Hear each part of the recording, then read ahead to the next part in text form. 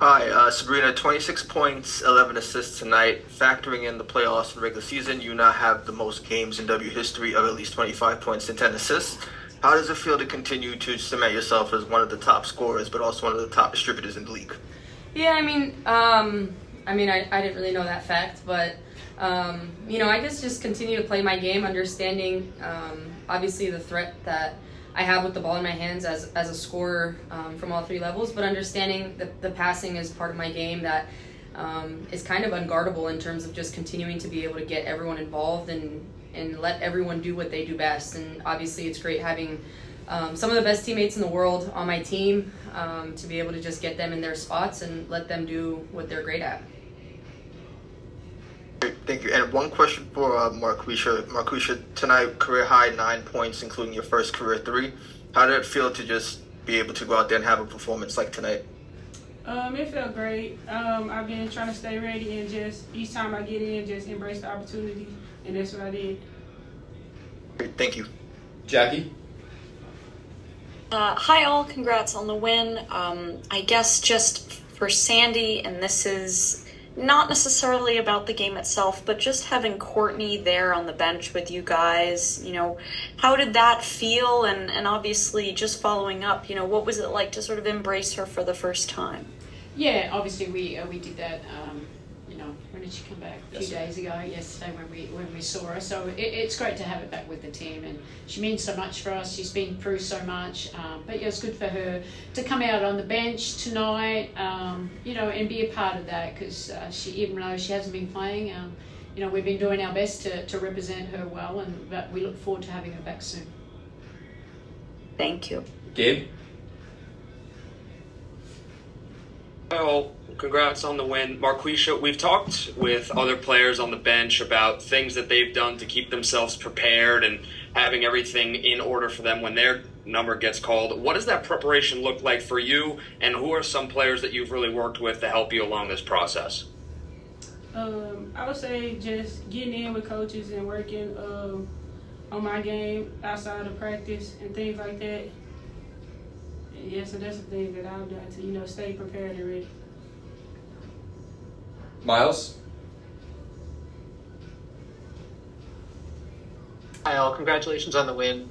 Sandy, I wanted to ask you about the production that you got. Because you had only 8 players second half of back-to-back, and everyone who got in the game had at least 6 points, and that was coming off a game yesterday afternoon where all of the points came from the starting 5. How were you able to challenge that second unit today, and how did they respond? Look, sometimes that's going to happen. We have a great, group, but we've got some role players that are in the starting 5 because we have got 2 key players out.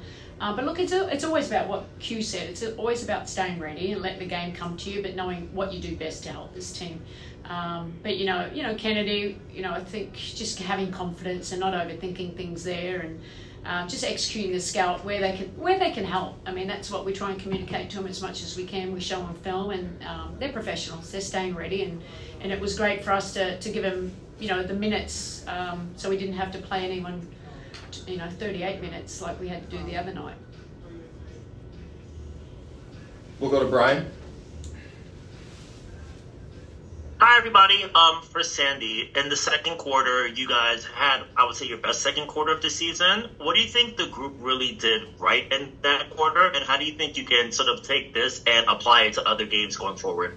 Yeah, look, I think you see the chemistry continuing to grow. I think, like we talked about Sabrina's and JJ's chemistry here, but their ability to move the ball and how we space the floor, and but it starts, our defense can create our offense in those situations as well. And like Sabrina alluded to it, we've got some great players that know how to put the ball in the hole, so that certainly helps. And she was on fire in that first half, particularly that second half. So it's fun to watch when they're just playing selfless basketball. Thanks, guys. Safe travels. We'll go to Jeff and finish with Russell. Thank you.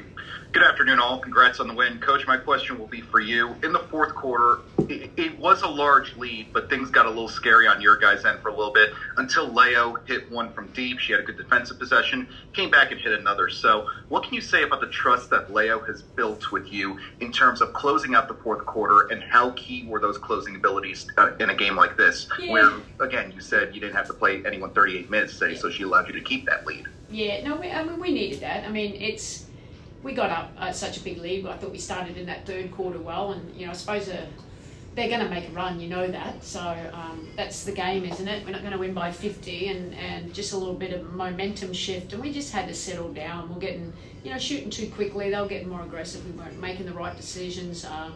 But Leo, if you watch her overseas, she always has pretty good fourth quarters. So we're just trying to run the ball and get some, wide open looks and take what defense was giving us at that time. And Leo was making shots. It was a post up, it was a drive, it was a three, and they were all big for us.